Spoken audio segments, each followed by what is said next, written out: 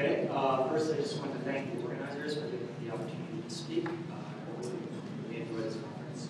And I'm excited to be able to talk to you about something more of the same but slightly different, not a rare-based pyrochlore, but a transition metal-based pyrochlore.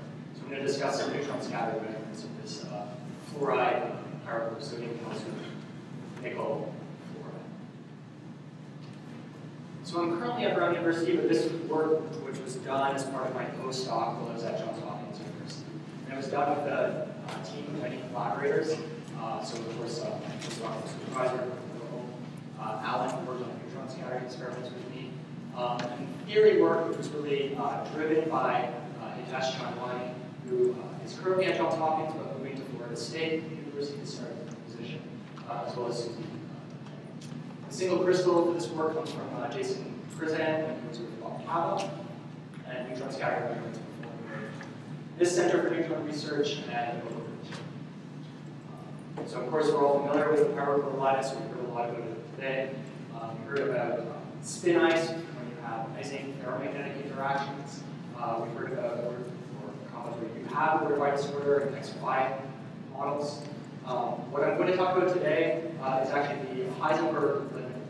We think this nickel compound is an example of a Heisenberg pyrochlore antiferromagnet.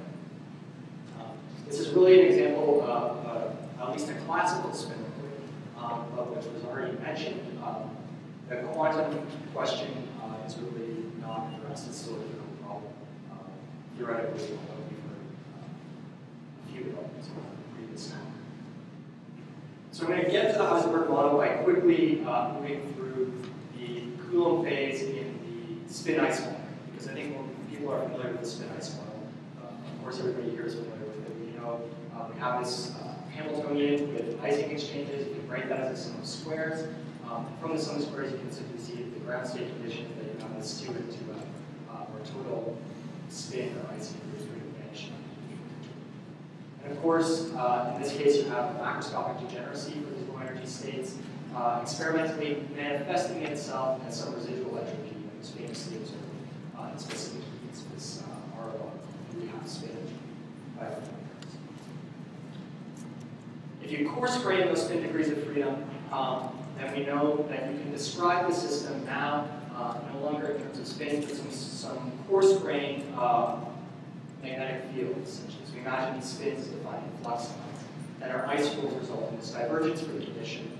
And the experimental consequence of that is that we get these pinch points, which essentially comes from the long-range power law correlations implied by the So this is what's essentially been dubbed a Coulomb phase because of this divergence for the condition.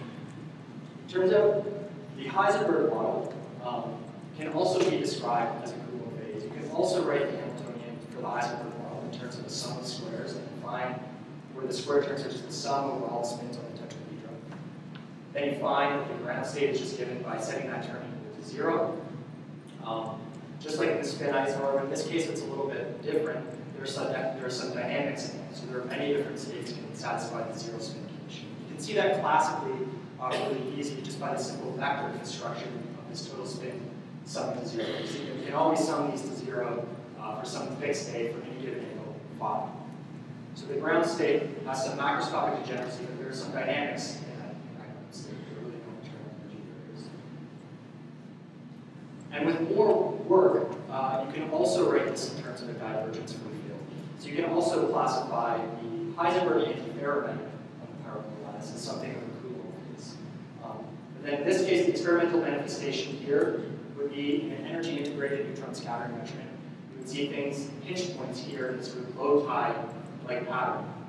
It looks different than the Ising model, just because we have Heisenberg antiferromagnetic interactions here, but we still have these pinch points which come from this divergence-free condition, the dipole correlations. So, as I said earlier, this is really an example classically of something that you might call a cooperative paramagnet, a term really coined by John in 1979. Or really can be thought of as an example of a classical U1 spin. In the quantum limit, it is an unsolved problem. It turns out the experimental situation is also actually kind of murky. So this is something that people have been trying to study for a long time, and probably the best studied Heisenberg pyrochlore systems are in the spinels, where you have, say, manganese or chromium on the side of the spinel lattice, which forms a pyrochlore. However, in all of these compounds, there's an issue in that there's another energy scale which dominates over the exchange energy scales at low temperatures. It results in essentially a structural transition. As shown here for this one particular compound, this sort of structural transition is common among all of these compounds.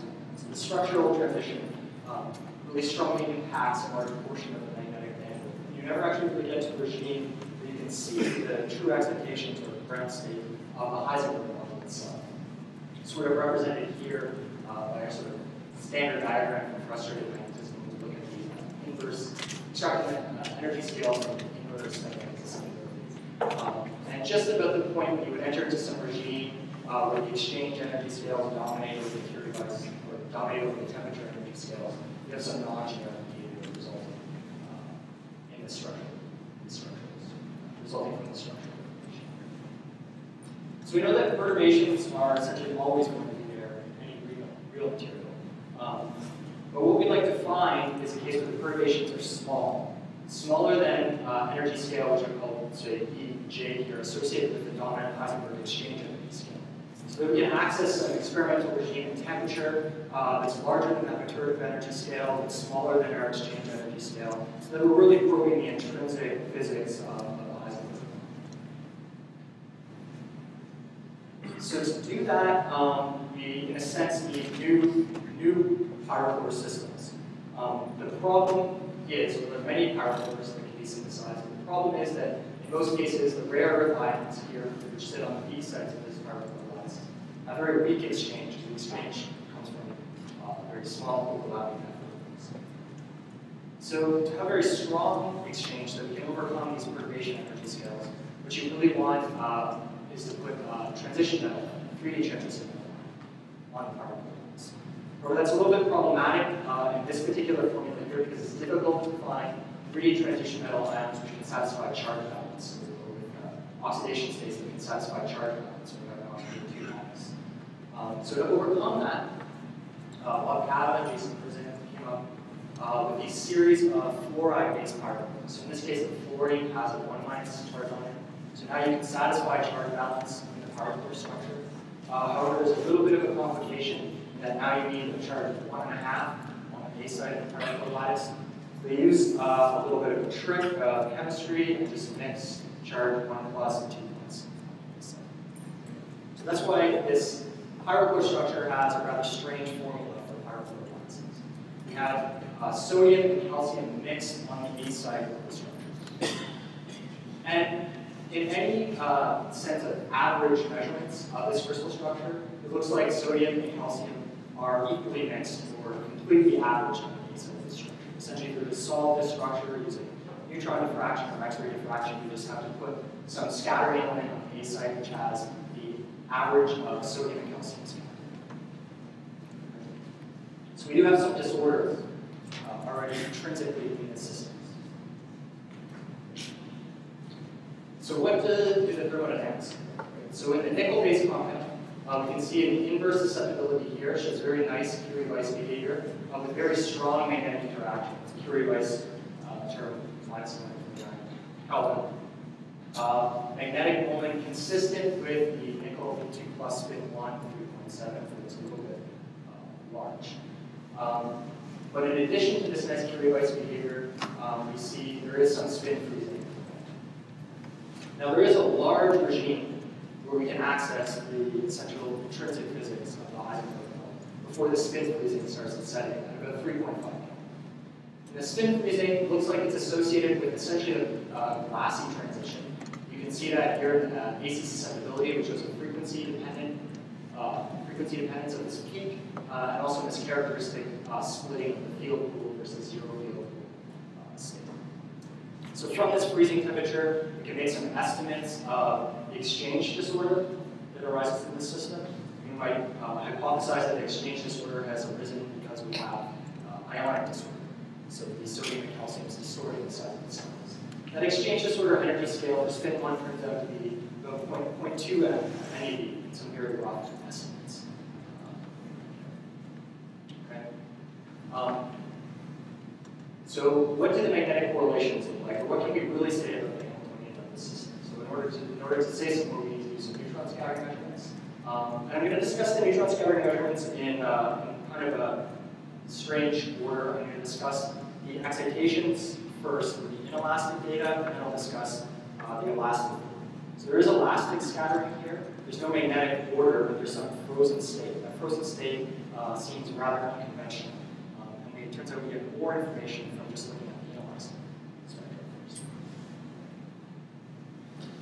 So here I'm showing two slices of inelastic neutron scattering data. These particular slices are taking at 2 millivolts energy transfer. They're in 2 different scattering planes. You can see here these characteristic bow tie features of the Heisenberg model, as well as these characteristic square features of the other scattering plane that you might expect. Consistent with what you might expect from the energy integrated classical calculations for the Heisenberg antiferromagnet. Although there are some discrepancies here. So in particular, we're missing some spectral weight at the center of this square here, where the spectral weight should really peak. As well, right at these pinch points here, the spectral weight is not peaking, it's actually peaking a little bit off of the pinch points. So from this data right away, you'd say we have something that looks similar to the Heisenberg model, but there are probably some perturbations to that. If we move up in energy, we can follow these excitations as they disperse out, transverse to the pinch points, and don't really do too much longitudinal to the pinch points. So they merge out into some broad continuum up here. This high Q scattering. Right away, we can tell from the absence of scattering at these given points that the magnetic interactions must be predominantly antiferromagnetic, and there must be only very small signal that comes from some of those points. Okay, but we'd like to say something about the magnetic Hamiltonian of the system. We've seen essentially this slide on almost every talk today.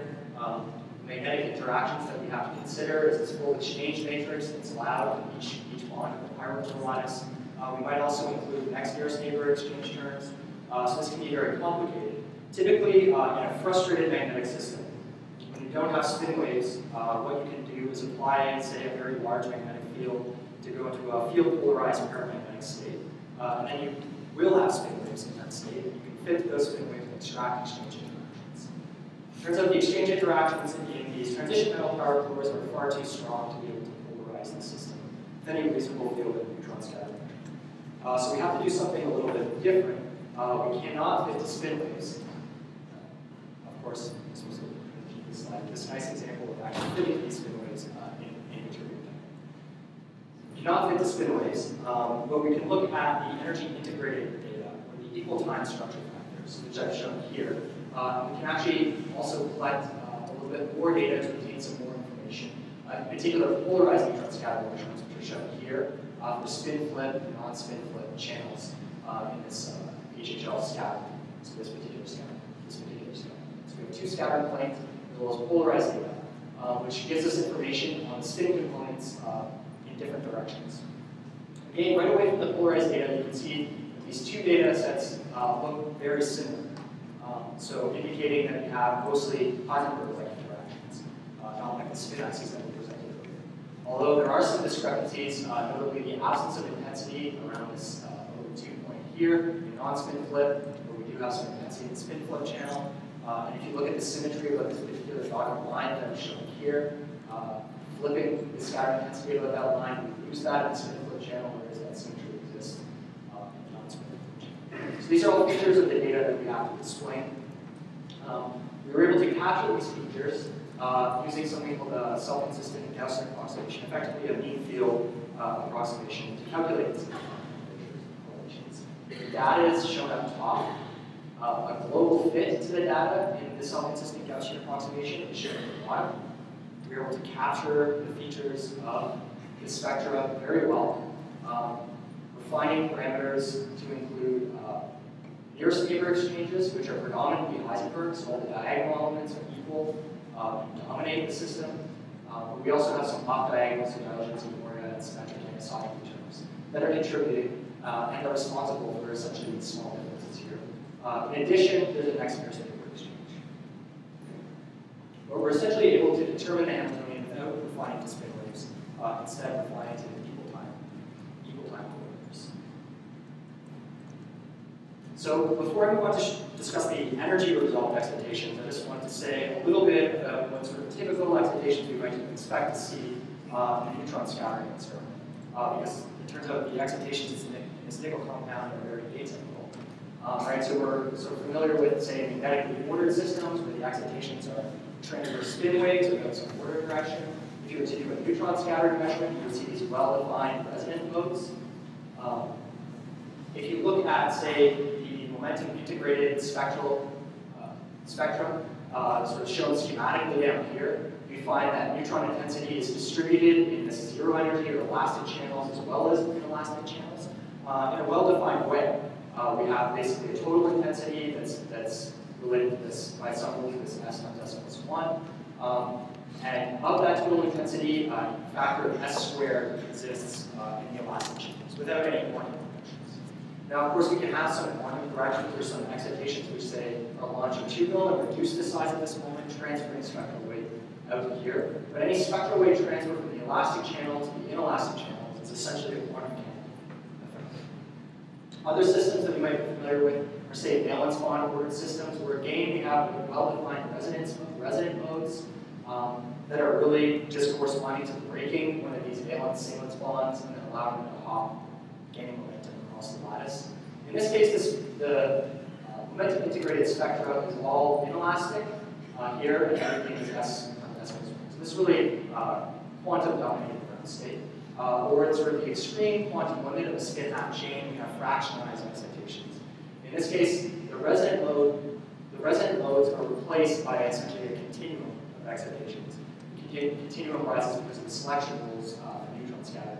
Can't excite just a single fractionalized spin half particle. And so in this case, you still see spectral weight, which is entirely inelastic and spread out into a continuum. So the essential point being that spectral weight moving from the elastic to inelastic channels is essentially quantum mechanical driven at zero temperature, or the experimental. So these are the energy resolved excitations that we see in the nickel-based compound. We observe not well-defined modes, but a continuum of excitations. So this is momentum transfer perpendicular to the pinch points. And this is for transverse to the pinch points, and then this is longitudinal to the pinch points in two opposing directions. If we look at the distribution of spectral weight, we actually see that the total signal does account for this S times S plus 1, or essentially gives us this 3.74 magnetons. But 90% of that spectral weight is inelastic, at least within the resolution of these measurements.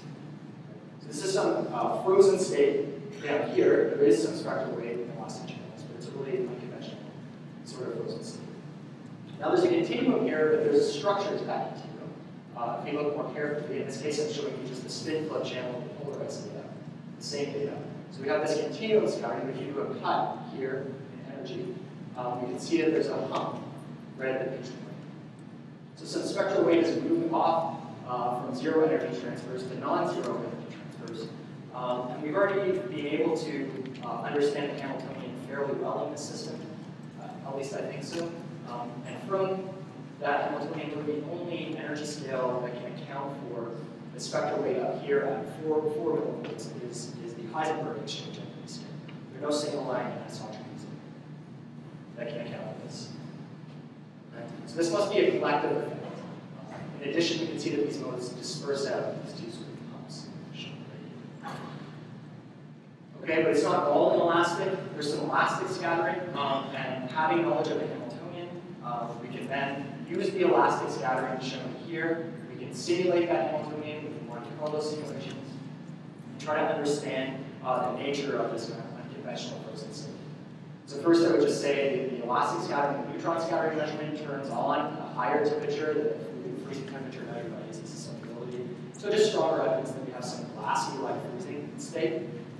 But if we use Monte Carlo simulations to try to capture these correlations, so elastic data here, classical Monte Carlo simulations shown here, we can then take those Monte Carlo simulations and explore the local order on individual tetrahedron, or what does this frozen state actually look like locally. And that's what we're trying to capture here. It turns out that the frozen state spin configurations fall predominantly within this total spin zero manifold. So predominantly the states of the Heisenberg antiferromagnet that we would expect. We can characterize those states using this fairly complex set of order parameters. So these two order parameters just characterize the relative orientations of spins on individual tetrahedron. Here I just histogrammed all the possible configurations that fall within these states for the pure Heisenberg model, as well as for the parameters relevant for the nickel compound. And we see that although there is some larger spread in the nickel compound, they're largely very similar. But again, the point is that the low energy frozen states are essentially just the states of the Heisenberg antiferromagnet manifold. So we have essentially what it looks like is happening is the disorder potential has come in and just frozen out, or just captured these states in time as we cool down below the disorder is essentially kinetically arrested. Right? And so just to summarize, to sort of show kind of lasting the specific heat, which captures all of those energies, so there's just magnetic specific heat. At high temperatures, our Heisenberg, our Monte Carlo results overlay exactly, or very nearly exactly with the data, demonstrating that we have at least high temperature cooperative paramagnet. At low temperatures, we enter some quantum regime. And then at lowest temperatures, there's a small kink in specific heat below the freezing energy scale, where we see a small change, this strange power law behavior, indicating we're in this sort of frozen state. If you look at the total magnetic entropy from integrating the specific heat, we do capture some residual entropy. This entropy doesn't come out from simple counting arguments, but it is essentially comparable in number to the fraction of spectral rate, which is elastic. So essentially, more evidence that the system has been kicked out of ergodicity. We've essentially just captured these low energy states in this classic system. So we have essentially at high energies, the magnetic excitations of the Heisenberg antiferromagnet, the pyrochlores, and at lower energies, some unconventional frozen subset of the states. So in conclusion, I essentially leave a number of questions, because this is a point where we really need essentially some theoretical support to kind of understand what is actually happening with these excitations. So clearly, quantum is playing some large role in transferring the spectral rate to the elastic channels. But what are the real excitations underlying this? Is there fractionalization, or is it simply a system that does not support quasi-quantum?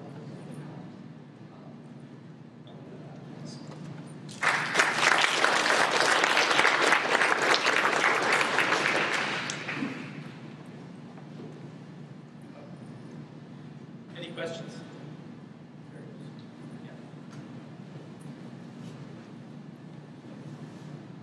So you make the, maybe I misunderstood.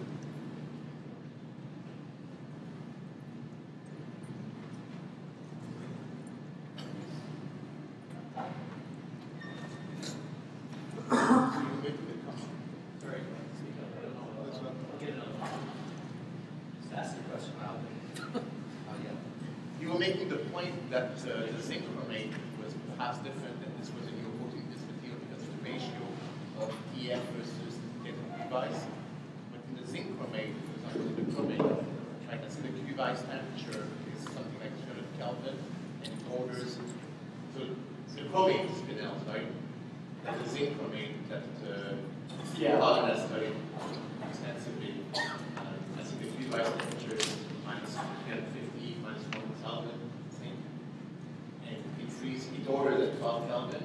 So in here you've lost back the speed, the device temperature, but you've moved down also the freezing back at the speed. So my question is, So I think, how does the system differ from the? well, I think the structure factors are all here. I think in the chromates it's probably stronger than the exchange reactions as well. So we can have changes. You know this.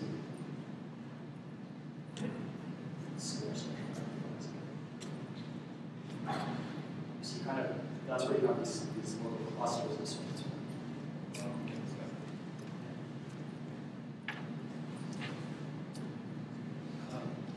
I was going to ask what's known about the correlated disorder between the sodium and the calcium, and in particular, when you show the spin polarized data, could you be picking up a diffuse scattering of that sort of disorder in the non-spin channel? So, I'm not sure the polarized data. So, polarized data should remove the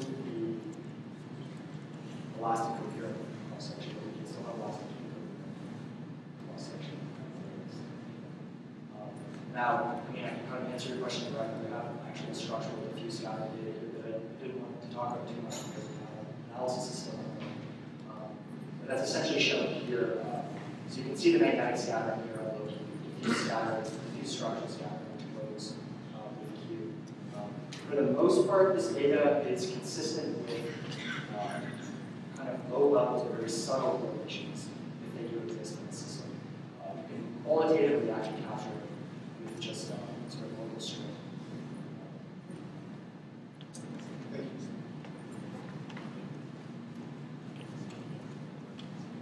I have a similar question because, yeah, so the bond length modulation is not the only thing that you probably have to worry about. Of course, yeah.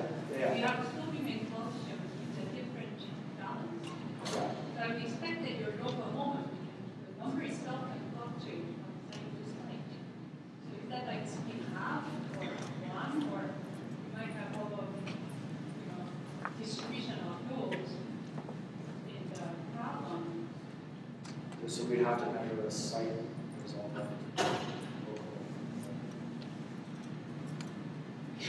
mean, I can see what the total sort of is, and we can. That's And then, naively one would expect. right, and actually, there's probably something going on with the local moment. 3.74 megatons is a lot larger than, naively 2.8. I mean, the nickel here is a D8, right? Yes. If you go line counting, Yes. it is 1.5 Yes. on average. But let's say that you have one press and two press randomly half and half distributed over the sample, then that means that you have But then 2 plus is only calcium, so not the nickel. No. Nickel, isn't that nickel two press as well? Nickel is not only 2 plus. Yeah, two press. Isn't that two press D8? Yes. Okay, yeah, that's what I'm saying. So it's a D8. If you had, 1.5 on average in the cation, which is a site. Let's say your A site is no longer on average 1.5, but you have one press and two press, which are 50-50 distributed. Instead of D8, I will have, let's count, 7.5 and 8.5, which are going to be 50-50. That's sort of. But then my total limit you reduce. Yeah, total would be still. But I have average would be a D8, but you will have. But I have a total moment that's your total moment doesn't count with that because your susceptibility is average over the sample anyway. okay. So I think something that one has to think about it in this case. Yeah. There are probably some local measurements of try to look things like crystal fields, energy transfer spaces, about the local physics. Usually, is that charge rule or is it Kind of.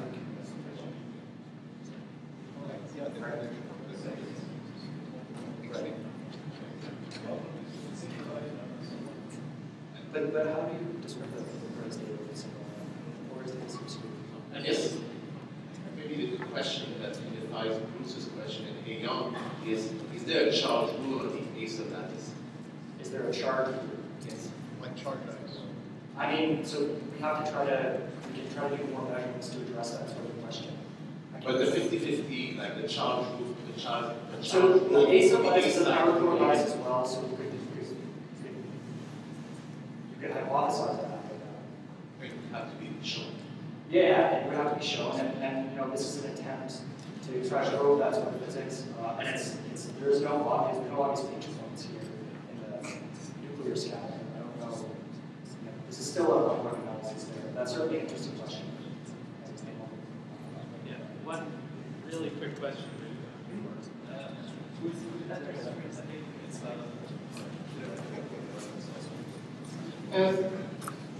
Your picture of the tetrahedron, for the frozen part, the frozen states, you drew the tetrahedron with two spins up and two spins down. Is that artistic interpretation, or? So these states are the states that would be correspond to these corners of this triangle. But these two order parameters F1 and F2 basically classify all of the states that belong to this total spin summing to 0. So some of the states that participate in the frozen state are these 2 up, 2 down. Because you might expect that locally in the tetrahedron, the disorder will drive towards 2 up, 2 down. Exactly, which is essentially what happens in the pure Heisenberg model. Those states are dominant, which is known as well. Because of disorder, yeah. This is exactly. That's what's included in here. But that's not. Exactly, that's right. This is just to show what happens when you have off Heisenberg distribution. I think we're out of time for questions, so let's thank Kemp again.